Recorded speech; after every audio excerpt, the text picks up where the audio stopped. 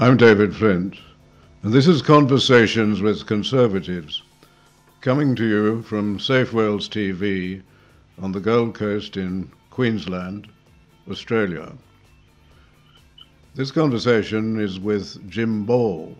He's the Conservative independent candidate for the seat of Mackellar on the northern beaches of Sydney. It was a seat formerly held by the Speaker of the House, Bronwyn Bishop. And Jim is a leading commentator, very highly respected, and for some years he was with radio station 2GB, the highest rating station in Sydney and probably the country, and also radio station 2UE, the other talkback station in Sydney. Jim, if I may begin, can you tell us why you're standing for Mackellar? Thank you, Professor Flint. Well, look, like many people, David, I was wrestling with this dilemma of who am I going to vote for? Well, I solved that problem. I'm going to vote for me. But we had in 2013 a stark contrast. There was Gillard Rudd and Tony Abbott. People knew that was there and there. They knew exactly what they were going to get. This time round, it's a Coles and Woolworths. It's a beige and vanilla election. It's blancmange. We have two Labor parties, basically, as I see it. Many would disagree. Malcolm Turnbull, I guess, would disagree. And then we're seeing this drift to the left of the Liberal Party. And then we saw in North Sydney the pre-selection of Zimmerman of the left. Or, beg your pardon, they call themselves moderates, which I think is a hijacking of the language in an Orwellian sense. And then in Mackellar, this is the seat I'm standing in, we saw the pre-selection of Jason Falinski, also a fellow traveller of the left, or a moderate, he said with inverted commas. And I decided, look, I like my garden, I like the retirement years and working with my wife in her medical practice, but I can't let this go without a fight. So I've put my hand up, thrown my whole body on the line, and here we are, 2 weeks out from an election. You're very well known. You're very well known and you're respected. But wouldn't the Liberal Party say, well, when Malcolm Turnbull knifed Tony Abbott, and it's interesting, isn't it? We have two political assassins leading the two parties. When he knifed Tony Abbott, he was forced to accept a lot of Tony Abbott's policies, particularly in relation to the borders, in relation to taxes, in some respects in relation to what they call climate change, what they used to call global warming. Wouldn't it be so that he would say, oh, well, I'm going to the election and it's going to be very much an Abbott-like government? Well, he would say that, or he could say that, wouldn't he, as Mandy Rice Davis once said famously. But look, if he was smart, he should have gone to the people back in November, December last year, because his ratings were way up there, his polls were way up there. But now he's had everything on the table until it's not, then everything off the table, GST and all the rest of it. And so in that, with the effluxion of time, that's 6 or 8 months, people have now seen that Malcolm Turnbull is a ditherer. And he's done nothing to disabuse the electorate of that notion. The people that I talk to out there, particularly over the last 3 weeks or so, they feel disenfranchised. They feel like they've got Labor or Labor Lite. As Henry Ford famously said once, you can have any colour car as long as it's black. And that, I feel, is what we're seeing at the moment with the election. And that is why there's this disappointment, this disenfranchisement. The people coming up to me all the time, whether it's handing out flyers or at pre-polling, they're all saying the same thing. And that is, I've always voted Liberal, but not this time. Wouldn't Mr. Turnbull say, but I'm very strong actually, because look what I did in the budget. I brought in this superb reform of superannuation, and doesn't that stun everybody? Well, look, the superannuation grab is low-hanging fruit. He can't cut out various payments of various kinds to various sectional interest groups, and there's a hell of a lot of them. He can't raise taxes. I mean, Tony Abbott had difficulty with a $7 co-payment for Medicare. So if you can't raise taxes, you can't do away with some of the generous payments that are going out, or cut them back at least. You're left with, you're looking around then for the low-hanging fruit, and superannuation is one of those. It was Peter Costello made the point that their rearrangement of the superannuation is predicated on people getting a return of something like 5.5% on their investment. Well, I don't know of any superannuant getting that sort of return. You might have heard the Prime Minister on radio station 2GB speaking to Alan Jones, in which he claimed that people can expect to get 5% in balanced funds, but you certainly can't get that from any very safe investment, that is putting your money in the bank, can you? That's about 35,000, I think, or something like that. Quite often this amount of money will be shared by two people. It'll be in one person's name, dare I say it, the husband's, but two people will be living on that, and it's something substantially less than, say, what politicians receive as their superannuation. Yes, and Mark Latham was the one back in, I think it was 2004, at that election, where he said if he's elected, he'll get rid of the generous politician super. And John Howard, of course, well, how do you argue with that? I mean, he had to go along with it. And, of course, the rest, as they say, is history. However, Mark Latham and all of those politicians that went before, Bronwyn Bishop would be a good example, would be on the old scheme. That would be grandfathered, but all those coming since, obviously not so. Is it curious that that was grandfathered? No retrospectivity was applied to the platinum politician scheme. They've now got a gold-plated scheme, which is better than any of us can have, but they grandfathered that. But most people say this change is retrospective. The ministers deny it, but I think they only annoy voters more by saying that. Well, it's an insult to the intelligence. And you say, isn't it curious? No, it's quite predictable. I mean, this is just, you know, they're looking after themselves. And here's me, I'm wanting to be one of them. My God, there's something wrong here, David, I've got to tell you. Just, can I go back, though? I'm just thinking about the mood on the out there. Could I interrupt you on that and say, you could be like Ted Mack. Ted Mack refused superannuation from both the state and federal seats by resigning. On the other hand, Joe Bielke-Peterson, the much maligned Joe Bielke-Peterson, refused to get involved in politician superannuation. Well, that goes to character, doesn't it? It just shows the character of the people concerned. But most these days, everybody's out for a grab of one sort or another.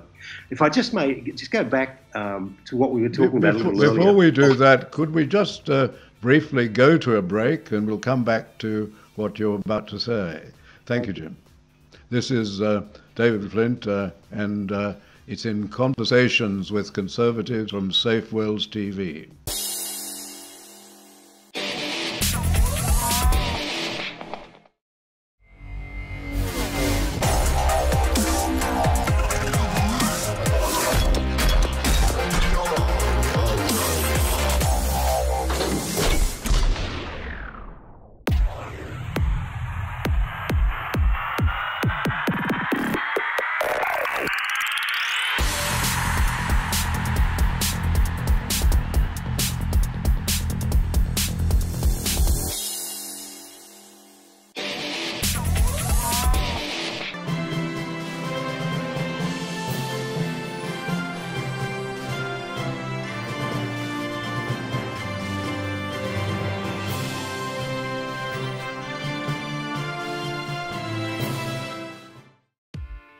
Hello everyone, I'm Paul Higgins, and welcome to Safe Worlds TV, the global marketplace, the world leader in internet TV and semantic search, the home of free enterprise, the level playing field that all the world can use for electronic business.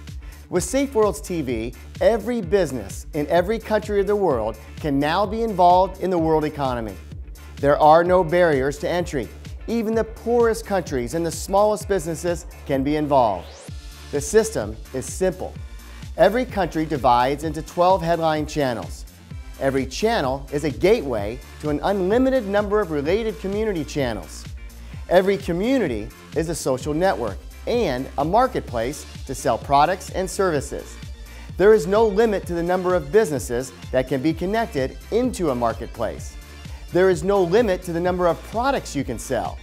All our channels and marketplaces are designed to keep you entertained and to help you do internet business at a cost that everyone can afford. The amazing semantic technology that underpins Safe Worlds TV allows us to deliver this amazing system to the world. It allows us to accommodate millions of TV channels and marketplaces and to link them together into the global marketplace. The vast global marketplace that we are building is the final piece of the electronic global village. This is the ultimate achievement of the internet. What you see here now is only the tip of the iceberg of semantic services that are coming. Come now and see what we've already got. Choose any country of the world, then select the headline channel that you want to explore. Just point and click and follow the logical tree structure. We think you'll be amazed at what we already have in Safe Worlds TV. When you're ready, click on the button at the bottom of the screen and register to become a user.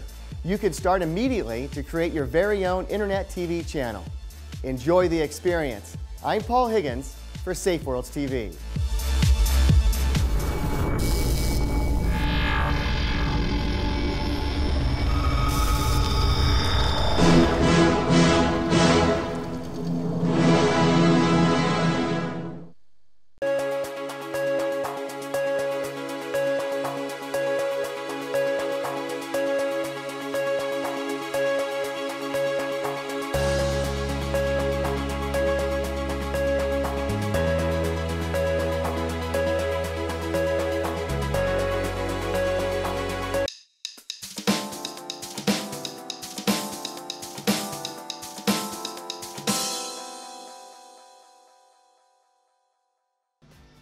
I'm David Flint, and this is Conversations with Conservatives on Safe Worlds TV from the Gold Coast in Queensland, Australia. And I'm talking to Jim Ball, who's the Conservative independent for Mackellar, a seat in on the northern beaches of Sydney. Jim, what's the mood in the electorate there? How are they receiving you? Well, I was talking to Fred Nile last week, and I was telling him about the mood on the ground in Mackellar, and he was saying that it's the same right across the country. The mood is toxic. That pretty much sums it up. They don't like the drift of the Liberal Party. They don't like Malcolm Turnbull. They don't like what's happened with not just the Liberal Party, but Rudd, Gillard, Rudd, then Abbott, then Turnbull, and the hold-up of the budgets. Of course, remember, it's 85 billion that they've been holding up for 3 years. They've decided the Labor Party and in the Senate has decided that they'll allow that through, as far as I understand it. But I guess the best way to describe the mood would be to cite the Trump phenomenon in the US. Now, what's happened there, and the elites pretend, I think they're pretending, not to get what's going on and why it's come to this impasse and why Trump is doing so well. Try and say this in words of a couple of syllables for those that don't understand. The phenomenon is because the parties have deserted their base. It's as simple as that. They're looking after all these sectional interests, whether it be ethnic or religious or indigenous or gender. Everybody's got a seat at the table, but Middle Australia is out there saying, well, what about us? We paid the taxes, and this is what's happening in America. Middle America likes Trump because he is saying what they're thinking. Would you say there's a similar situation in Europe where new parties are emerging and where the British seem to be about to vote, at least in a significant amount, perhaps a majority, to leave the European Union? That's right. And it's all because, well, you've got Malcolm Turnbull chasing, you've got Bill Shorten chasing the Greens to the left. Malcolm Turnbull is chasing Labor to the left. And so in doing that, he's bleeding off his base on the right.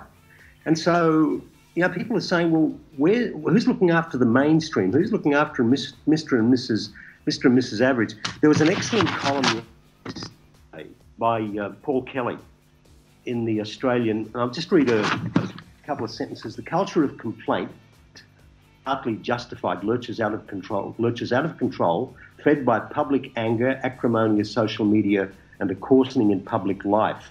In this cauldron, ideas that have governed prosperity and success are now under assault from the extremes of left and right. In extreme form, people feel the system is rigged against them. They are retaliating, partly calculated, party rational. In an age of economic and technological disruption, large segments of the community have simply said, you want disruption, we'll give you disruption. And then he goes on to say, the mood in the Australian election is in disengagement and disillusion with the main parties. The principal contest is coalition versus Labor, yet there's another issue at stake, whether this election sees an unprecedented number of minor parties and independent candidates in evidence of a growing revolt against the Australian system.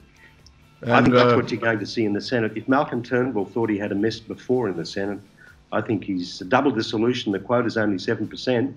It's not 14%. And I think he's going to see more minor parties, more fringe groups, more independents in the Senate. And that's going to create more chaos. And if he gets back, just say he scrapes back, he's most unlikely to be able to get the legislation which triggered the double dissolution through.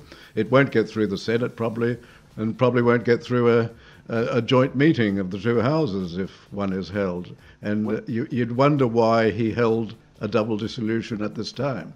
Well, I guess you'd file that under the category, it seemed like a good idea at the time.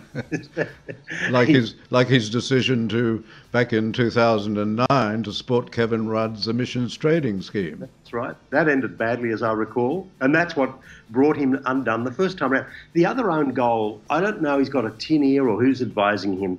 2 weeks ago, thereabouts, he bagged Pauline Hanson. Not only bagged her, but he said, she or people like her have no place in Parliament. Words to that effect. Yes, not welcome in Australian politics. Yes. And I'm thinking, now, Malcolm, you've just elected Pauline Hanson, whether you like it or not, because a lot of people would, and me, I wouldn't be voting for Pauline, but the point is, she has a big appeal. And the thing is that by saying what he said, he insults the intelligence of those people.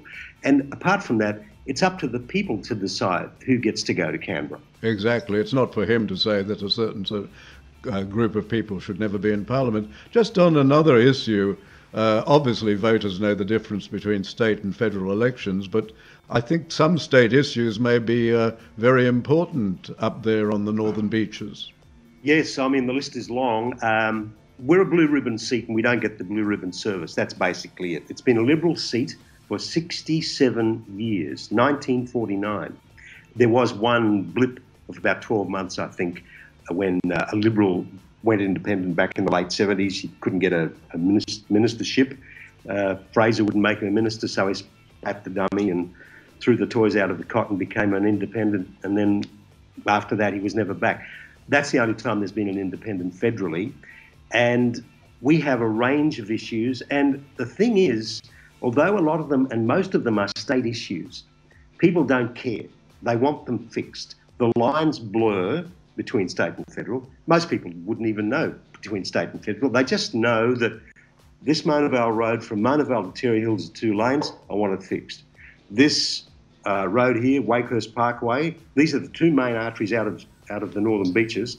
The Wakehurst Parkway, it's 2 lanes each way. We want it fixed. They don't care who fixes it. They just want it fixed. And they've been waiting for 67 years. This is a case of blue ribbon seat taken for granted and the other side gives it up as a lost cause. So I'm saying to people, look, make Mackellar marginal and you'll make Mackellar matter. That's really what I'm saying to people. You won't get things happening until you make it marginal. When I was up there recently, I noticed that one of the things they were concerned with, and some of the people who expressed concerns were in fact themselves immigrants, they were concerned with the level of immigration into Sydney because of the infrastructure, but they were also concerned with the fact that we're bringing into Australia people who seem to turn out to be terrorists. Well, look, the population growth, and we'll come back to that in a sec, the population growth in Australia is something like 200,000, plus or minus 200,000 a year. Now, people might say, well, 200,000, how many is 200,000? That's a Geelong or a Sunshine Coast every single year. And we're not increasing, and those people from wherever are imposing on the existing infrastructure. We're not adding to the infrastructure to cope with an extra 200,000 a year. And of course, most of those people want to go to the big cities because that's where the jobs are and that's where the opportunities are. That's where the universities are. Two of the big cities. Two of the big cities. Yes, they seem to all come to Sydney and Melbourne. That's right. That's right. And so, you know, we just need to start seeing the politicians getting serious instead of talking about infrastructure. I mean, an example I often cite is, and I say to people, name the road coming off the Harbour Bridge heading north. And they go, oh dear, it's the Carl Expressway. No. It's the Bradfield, well, sort of. Pacific Highway. No. The road is called the Warringah Freeway. And it must be the only road in Australia that doesn't go to its destination. It goes as far as Camaray. It was finished in 1968. See, Bradfield, back in the days when our planners had... And on that point, we might go to a break and we'll come back to the Bradfield Highway because that's a very interesting question. Thank you, David. Thank you. This is David Flint, and the series is Conversations with Conservatives, and I'm speaking to Jim Ball, the Conservative Independent candidate for the seat of Mackellar.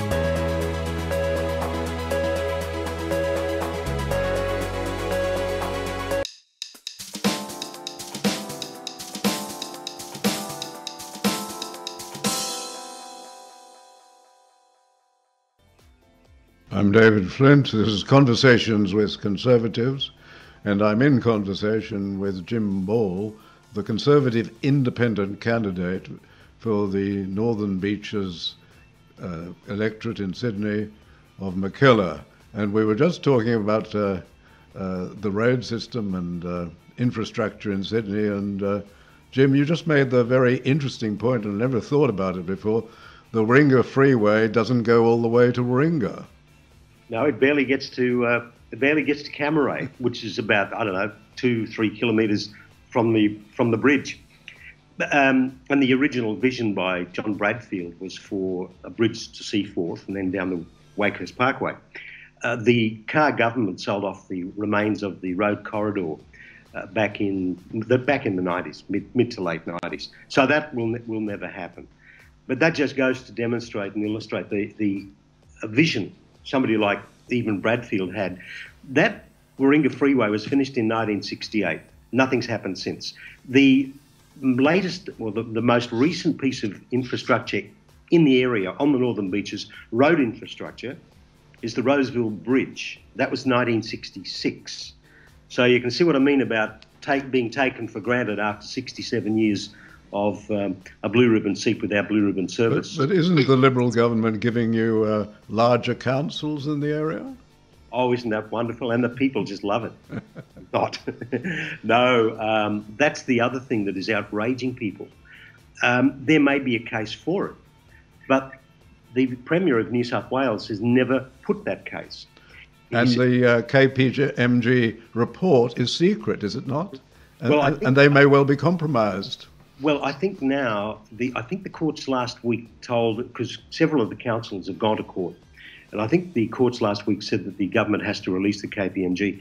But all this does, it feeds the narrative in people's minds of cynicism towards the political class and governments, and just feeds contempt. It's not good. It's not healthy to have. It feeds a them and us mentality and syndrome. Oh, that's the government.